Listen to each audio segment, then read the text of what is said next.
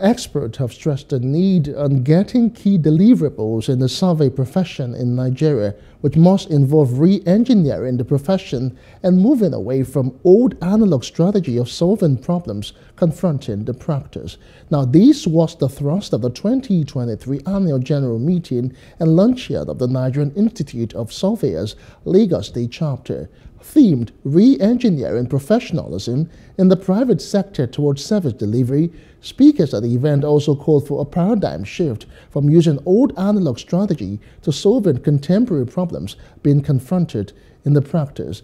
They also called for a change of business model and a look at developing new contemporary soft skills in terms of negotiation, presentations, and their practice.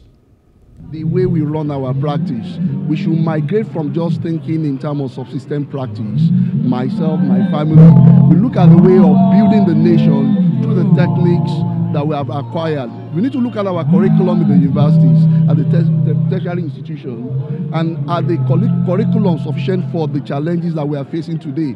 How do we deploy technology to make our clients better? How do we use the soft skill of trying to retain our clients in terms of client service, customer service, and retainership? Before, surveyors have been practicing, we have so many obsolete instruments that many of us have been using.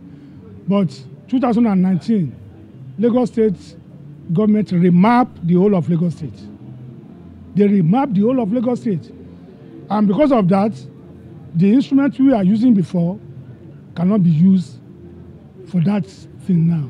So we have to key into it, make arrangements with some companies that they must help us for our colleagues to get all these instruments. I want to overemphasize the importance of the surveyors to us because they are our takeoff point as architects. When we want to start our designs, they are the ones who delineate the sites, the land sites that we're working on, the boundaries, the direction, and so on, which helps us to determine our orientation for the building we're designing. Government legislation has to make the citizenry more aware to know that they must contract or consult professionals before they do anything, from purchasing of the land to designing to construction.